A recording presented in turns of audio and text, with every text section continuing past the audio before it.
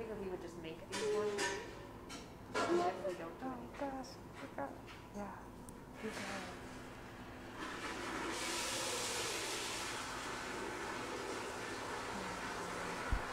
We don't have to use all these toys. I don't. Oh, I should have looked at this first. To like stuff the cup.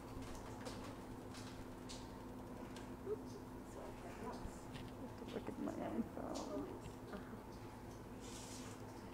If you guys are tuning in, we're going to be live here in just a second. We're getting our Instagrammers up and active. I don't have Instagram.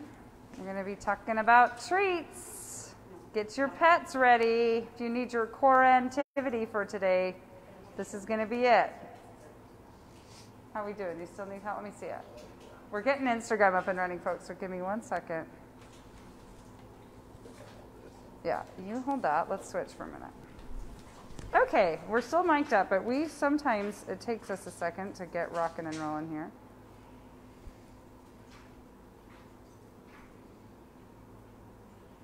I find it so easy last time.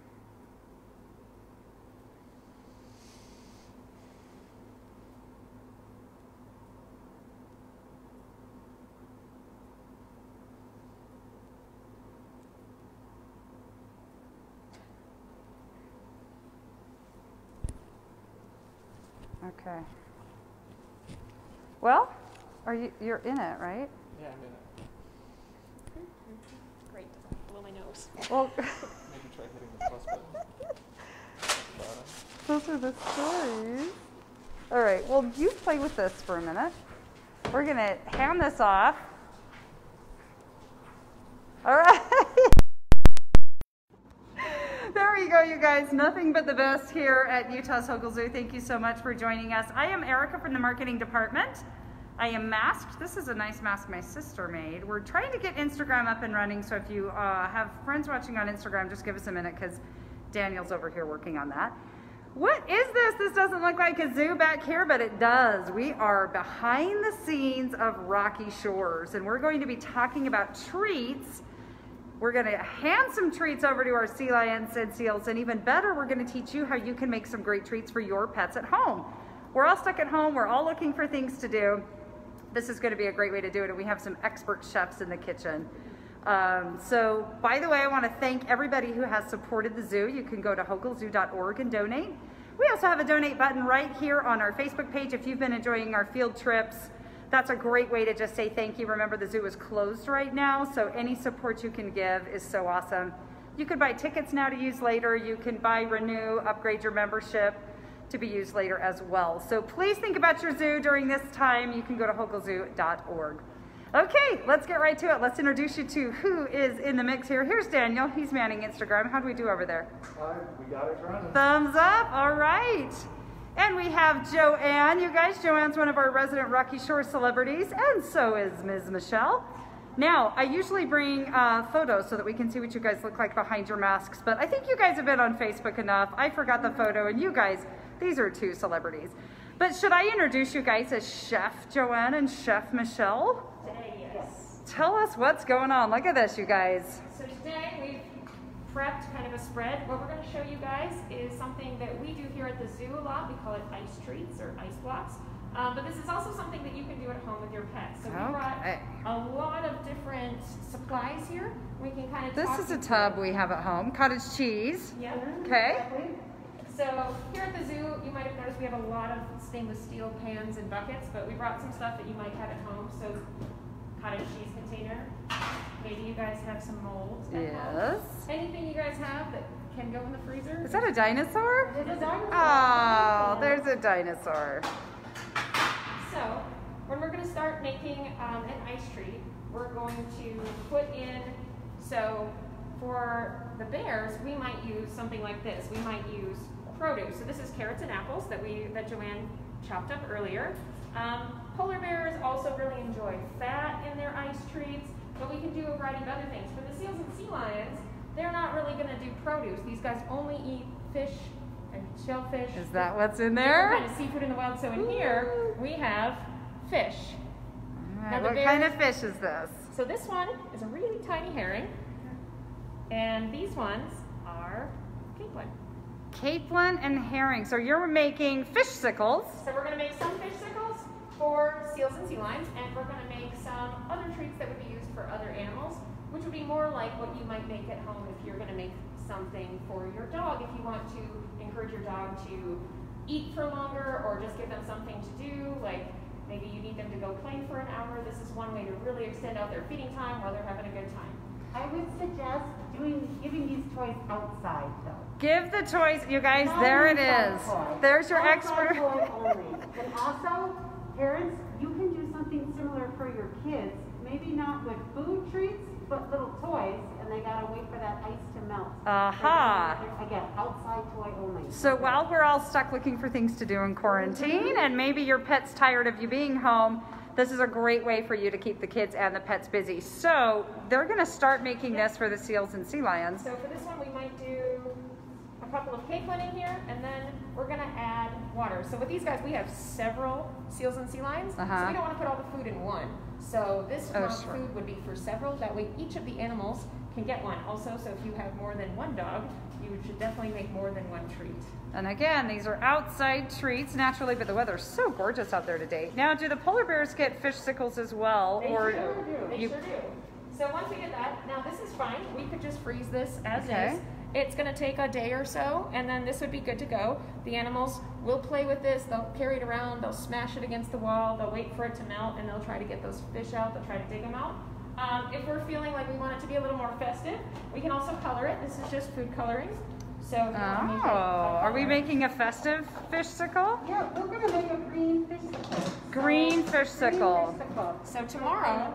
Now, do you notice, do the Pinnipeds have a favorite color, or are they drawn more to one color than the other, or just what mood you guys are in? So usually when we make these things, we just do what we feel like. Sure. But, seals and sea lions in the wild are designed to see really well in the blue and green range. Okay. They don't really see the other colors as well. The deeper you go in the water, That makes the less sense. likely you're going to see those colors anyways. Okay. So, and it seems that us in Rocky Shores, we also really enjoy the blue and green spectrum. So we probably do a lot more of that.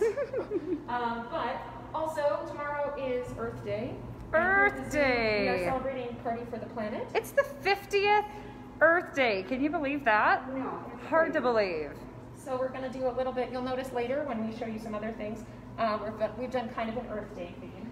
So, so the seals and sea lions, they eat fish. The fish live in the ocean, which is very salty. They're really good at tasting salt. They're not really big on sweet. Okay. They're not necessarily going to be able to taste a lot of the subtle flavors of fruit, but things like dogs or bears have a much better ability to taste the full spectrum. So for those animals, we might do something like Jell-O or Kool-Aid.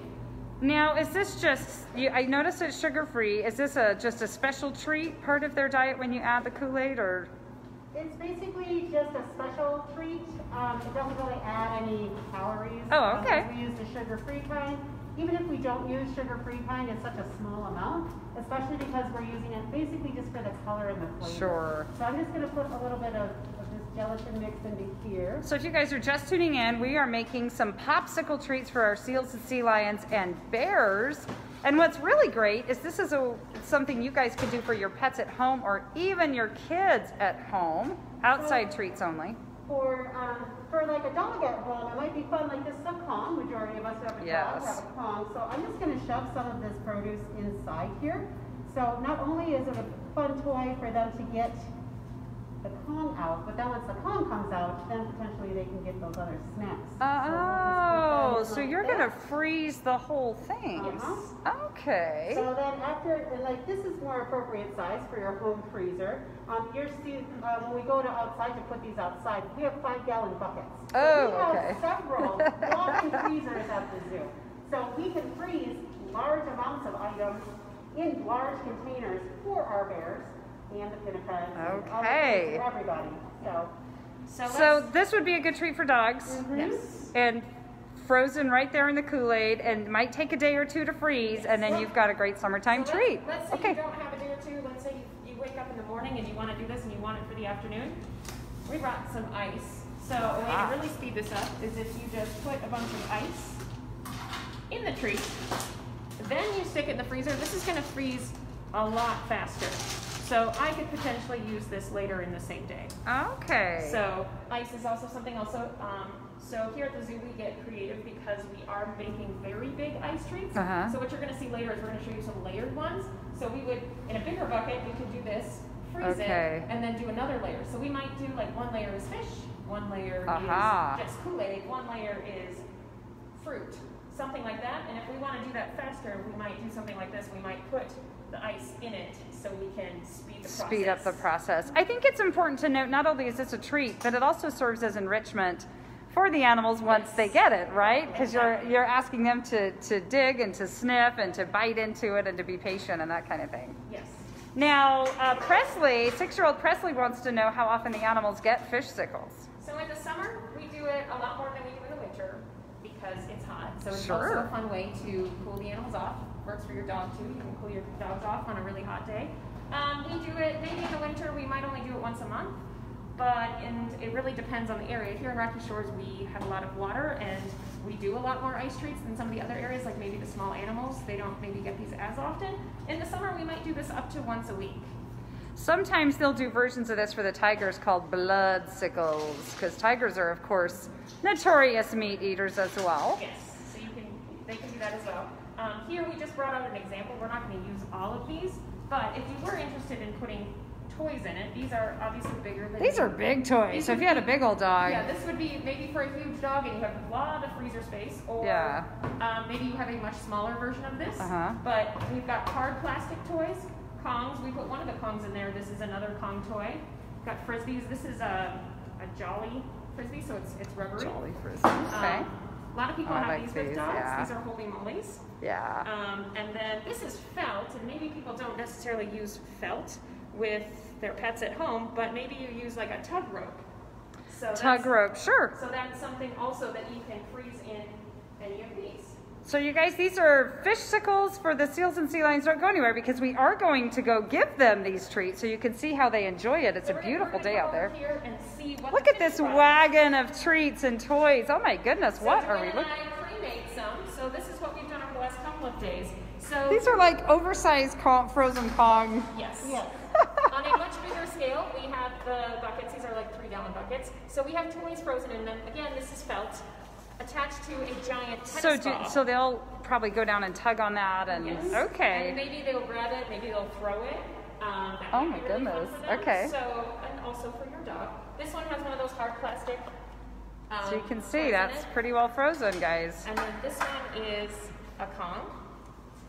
Just to make sure that you do not have to, you guys see that you don't have to put toys in it. This one is just fish. This has a couple of layers of fish in it. And then, so these ones are very big. These are huge. How long does it take him to manipulate these? They'll be going on this for an hour or two. Oh, okay. This will take quite a while. These little ones, these will be like 20-30 minutes, maybe. Sometimes they just let them melt and wait for the fish to access. They've outsmarted you. So our freezer that we have in Rocky Shores, we keep it at about a -5. Oh, which goodness. is much colder than you keep your home freezer. So we actually made these, we put a couple of layers in them over one day. Again, we're trying to expedite it a bit by putting the ice in it, but our freezer is much colder than your home freezer. Wow. So, and but this is still something that you can do at home. Should we go give them the treats? Yeah. All right. You guys said I need to put on a life jacket, so let's get all geared up. Now, Carrie, you had a great question about the term enrichment. You do hear us say that a lot up here. Sorry, I'm just getting into my life jacket. Did I just hit you, Joanne? You're fine. Daniel's already in his. Enrichment, that's what we call ways that we engage the animals. So we do it for a lot of different reasons. We want to keep them really stimulated. So each day we do different things. It might be something different to smell. It might be something different to taste. They might get something different to look at. So that's what it means, enrichment. Sometimes we say it's similar to, like giving your Kong. When you give a Kong to your dog, that's enrichment for your dog. So that's kind of why this is part treat, part enrichment. Okay, you guys, we are in our life jacket. You see our life jacket? Daniel's got his. We've got our boots. The keepers don't have to wear life jackets because they pass a swimming test. We always do kind of safety first up here, so in case they fell in. You guys head out with Michelle. Okay, let's go with you guys. We're going, look, we're going right out here with the seals and sea lions. Oh my goodness. Can I have you stand like? Okay, I will stand wherever you tell me because these boys are big. These are our biggest carnivores up at the zoo. We've got Diego on the left, right, Michelle? Yes. So Diego's over here and then Maverick's over here with Joanna. We're giving them the ice treats we just made. No, we don't swim with the animals, but I tell you what we do. When we dive in here to clean the pool, our divers do clean the pool with the animals in there. The seals and sea lions, certainly never with our polar bears. That's a great question, Nicole. When Michelle comes back over, we will ask her. She's kind of getting the treats ready. We don't want a mutiny on our hands. If one animal gets a treat and the other doesn't, we could have a problem. Let's see how they like our ice treats. You guys remember, this is something you can do for your pets at home. Now this one's got one of those balls kind of frozen right in it. Mark Miller, hello. It's so good to see your name. I hope you guys are keeping safe down there in California. Mark used to work here in guest services. So I like when we see our friends join us. This looks like Maverick out here, taking a sniff. Diego's in there playing with that frozen pop treat. Thank you, you guys, for donating. Please continue to think about the zoo right now while we're closed. We have a donation button here. You can also go to hoglezoo.org. Difference between seals and sea lions. Here's a sea lion. This little guy right here is a seal. Much smaller. You can see he's got kind of a speckled face. The seals also sort of flop around on their bellies when they're out on land, where sea lions will prop themselves up on their front flippers. So that's a great question, Georgia, and we get that question a lot. Do they know? Yes. Now, Brianna, we don't call them tricks here because we don't ask them to do that for fun, even though it's really fun to watch. We do it, we ask them to do certain behaviors so that it helps us give them really great health care. So if they can open their mouth and we can look in at their teeth, or if they can give us a flipper to take a look at, we can offer the best health care so we can make sure their bodies are healthy. Raylene, she freezes unsweetened applesauce pops for the dogs in the summer. See, that's a good idea too. What is their favorite flavor of Kool-Aid? That is a good question, Nell. As soon as, oh, our keepers are back. Do they have a favorite flavor of Kool-Aid? The seals and sea lions don't really have a favorite flavor. Some of the bears, I think, just like stronger flavor. So the more concentrated we get it. They just want to taste something. Now, the seal, oh, here comes some seals. I was going to say, it seemed like the sea lions seemed more interested than the seals. They're bigger, so they get to see it first. Okay. Yeah. And the seals just kind of know that? Uh-huh. Yes. Here he comes. So see, the sea lions prop up on their flippers like that, and then seals just stay flat on their bellies. How many, do seals and sea lions spend time together in the wild or only in the zoo? Yes, in the wild. Both, so these are harbor seals and California sea lions. And these guys are both found all along the west coast of the U.S. So if you go to Washington, Oregon, California, you can find areas where there are California sea lions and harbor seals sitting pretty close to each other. It's so fun. That spot just off San Francisco where all the sea lions lay there, barking. All right, everybody, you know, it's the favorite question of every Facebook field trip is, what sound do the sea lions make? So sea lions make a barking noise. That's the one that most people are familiar with. It's very, very distinctive. Seals, though, don't really vocalize a lot. They kind of grunt. They'll growl at each other, but they're much, much more quiet.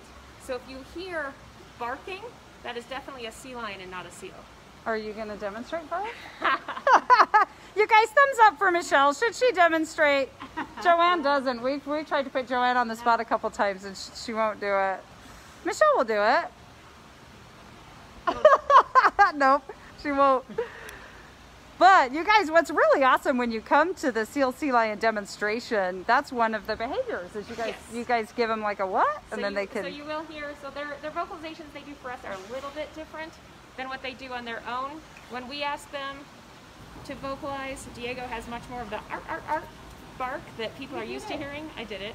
Mavericks is much more of like just a booming like rah. There we go. There we go. Look at all your thumbs up right there.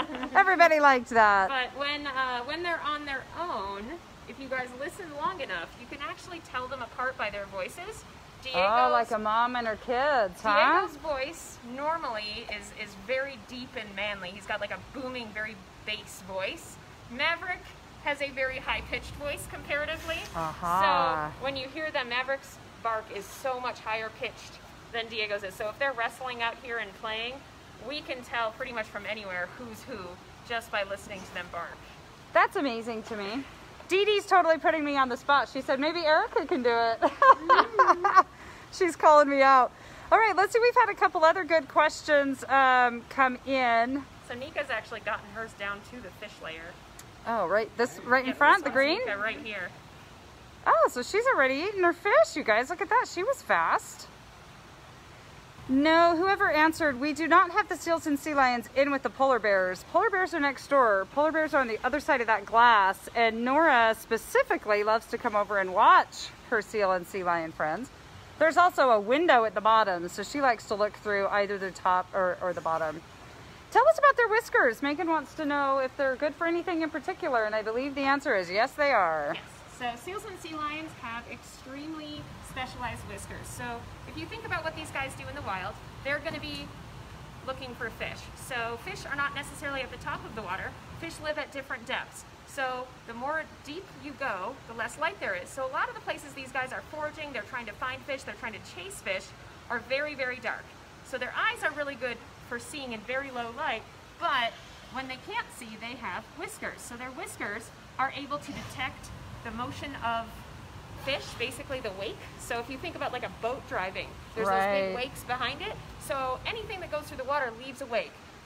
The whiskers on a seal and a sea lion are designed to help them find those little ripples in the water, and they can actually use that to trace where the fish have gone. And so basically they're feeling through the water where their prey might be, and then they can catch up to the fish. I always thought that was amazing. When Rocky Shores first opened, we had a big sea lion named Big Guy, and he was blind. Yes. But he moved so beautifully through the water, and you could tell he was just using those whiskers to know where the edge of the pool was and know where his food was. And yeah, we're getting some thumbs up for Big Guy there. So even Maverick just sitting here, right now he's at rest, so his whiskers are pointed back. But if he wants to investigate anything, Maverick has very good eyesight. But they use their whiskers so much to help with their sense of just knowing where things are, identifying things, that even if Maverick is on land right now, can see just fine, and he's looking at something he's interested in, he's going to point his whiskers forward.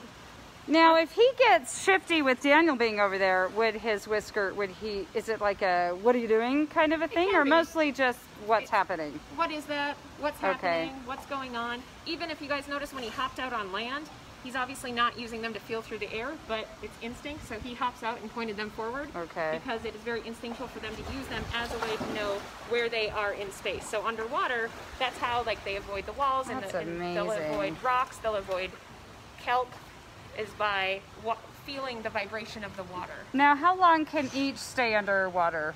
So California sea lions average about 10 minutes underwater, and the harbor seals can stay underwater for about 20 minutes. Now, sometimes people come and the seals are curled up in that corner kind of sleeping. They sleep underwater too sometimes? So they primarily will haul out and sleep on land, but they can take naps underwater. So what is alarming to people is when you watch an animal that is sitting underwater, you kind of think about them through the eyes of a human. So if you're watching a seal and it's been more than like 2 minutes, instinctively we start feeling worried because we can't hold our breath that long. But for them, that is a really short amount of time. Oh, one of the ice treats just went in that weir. Oh, there it is. Are they going to be able to get that out, or do you guys go fetch that later? They might go get it. It depends how they're feeling that day. But so a lot of people get concerned for the animals, but realize for these guys, like that's such a short amount of time that they might go down, they might take a nap for 5 to 10 minutes and be totally fine and then come to the surface. But for people watching, it looks kind of terrifying because you might watch for a few minutes and that animal is laying on the bottom or laying on a rock somewhere and not coming up. So you can see we're investigating like the fish on top of that fish pop. Yes. I'm always impressed with how well you guys do keeping the harbor seals apart. That's the one that escapes me every time. Yes, the harbor seals are so cute. Now somebody asked earlier if we brush their teeth, and for the seals we do. Yes. So in the wild, seals are going to eat a lot of things, a lot of very crunchy things. They're going to eat shrimp and things that might have like a little more of a shell on it. It's very tough, so their gums are going to get really agitated. In zoos, we feed them a lot of fish, and we might even cut up the fish. They're just going to swallow it, which means their gums aren't getting the same agitation that they would be from eating all these crustaceans. So one thing we can do for them is actually brush their teeth. If you're not agitating your gums a lot, that leads to a condition that people can get to. It's called gingivitis. Gingivitis, anyone? And if you go to the dentist and they think you might be developing gingivitis, what they're going to tell you to do is brush your teeth more. So that is exactly what we do for these guys. Off there. These guys are trained to allow us to brush their teeth every single day, and because of that, they have excellent dental health. Now, Teresa asked a great question that we get asked a lot, and it's interesting wording because she said, how can you tell the animals are happy? And of course, happy is very much a human emotion. Yes. But you guys are so well tuned with your animals. You know if they appear to be feeling well, if they're interested. Tell a little bit about, from your perspective, when people ask you that. So an animal that is in good health, mentally and physically, is going to be interacting with its environment. So, like right now, they're playing with the ice treats. They're interested in the food. They're interactive. These guys, they like training, so they're going to be really interested in people coming up. That's part of their natural history, is they're pretty attuned to people. So we know that they're going to be interested when we come over. They're excited about food. If we give them toys like this, they might want to play with it. They're going to be using all the space in their enclosure. They're going to be taking naps. A lot of people don't realize, but if you are comfortable and calm and you're not worried about where your food is, and you're not worried about predators, and you're not stressed, you're going to be very relaxed. Just think of yourself at home. If you're relaxed, you might be laying on the couch. So these guys... Ideally, yes, I will be. So these guys will haul out and take a nap, or specifically to the seals, they might lay on the bottom of the pool, but they're going to be resting. So a lot of animals that you'll see at the zoo might be resting, and that, to me, is a sign that that animal has all of its needs met. That animal is not stressed. If an animal is stressed, and calm and yes, relaxed. if an animal is stressed, you might see them, they're going to look agitated. They might be like walking a lot. Yeah. They might be like staring really intent. You might see a lot of like wide eyes. An animal that's very stressed might not want to eat. Yes. So these guys look very playful. So these guys they're playing, they're eating, they're, you know, checking out all the different options here. None of these guys look stressed at all. We have a lot of moms chiming in saying, see, kids, even seals get their teeth brushed every day. Exactly. If it's good for the seals, kids, it's good for you. And yes, that's all due to the great training by our animal care team. Let's get a look at this big boy. Now this looks like Maverick. This is Maverick. So does he just like to pop out and say, hey guys, what's going on? Is he waiting for more treats? Pre-zoo being closed time, 11:30 was when they got lunch. Oh, so okay. we did just give them a small snack, but that's not exactly lunch. He's like, what are you guys doing? So that is normally, our sea lions are trained at the beginning of the session. When we want to train them, they go to a very specific location, and Maverick is standing very close to the door that he is normally asked to go into at the start of every training session. He's on his very best behavior. So he is letting us know that he is ready, and if we would like to give him lunch right now, he would be fine with that. Okay. So right now with the zoo being closed, we have different hours. So we've just shifted their feeding times a little bit. And he hasn't gotten the memo yet. Well, also, you know, it's fine that you know that lunch is at 1, but what if you're hungry at 11:30? Like maybe you want an early snack too, and if you're looking really nice and cute and sitting by your door, he's so handsome. maybe somebody is going to want to give you some treats anyways. He kind of does that whenever he's thinking it's treat time, right? Yes. So, and you know, you'd hate to miss out. So he always likes to check to make sure that, like, well, what if you just wanted to feed me? What if I just show up? Yeah, it's like kids, right? Exactly. They kids. know if they're cute, they'll get a cookie. That's the trick. Now, when is your next demonstration? Are you guys getting ready to do one now, or are you heading off to lunch now? We're going to go to lunch, and so as soon as we're done with lunch, we're going to do their lunch. Okay. So they are still getting fed 3 times a day. We have just changed the hours. Just shifted it. You guys, that's important to note. The zoo closed, but we still have all these animals that we need to feed and care for, and we need to make sure they're dedicated staff that's coming in and doing the feeding and care, that they're well cared for as well. So we would love your support at hoglezoo.org right now if you can. Of course, all of us are in kind of tight spots right now. But if you're able, hoglezoo.org, there's lots of ways you can support the zoo. You can donate, you can buy tickets that you'll use at a later time. You can buy animal artwork. There's lots of different ways. Look at him coming on over. And so thank you to the people who have donated here. If you've been enjoying the field trips, that's one way you could. They are so handsome, Stephanie. You're just so right. So thank you so much. We need to thank I'm going to give you a real extreme close-up here. Michelle, Joanne, Daniel's manning the Instagram, and then, of course, our bevy of seals and sea lions. So thank you guys so much. Don't forget to help support your zoo. The Facebook field trips live on Facebook forever. You can also go catch them at our YouTube channel, Utah's Hogle Zoo. We've had a lot of teachers sharing them with their classes, and we're so glad. I know a lot of kids had their field trips canceled, and so we hope that this is a way to just, oh, he's coming back over. Let's flip it back around. We hope that it's a way to bring the zoo to you just a little bit from the comfort of your couch.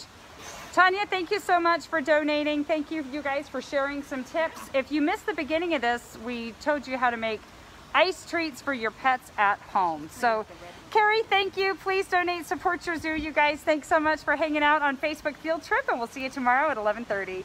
Thanks, guys.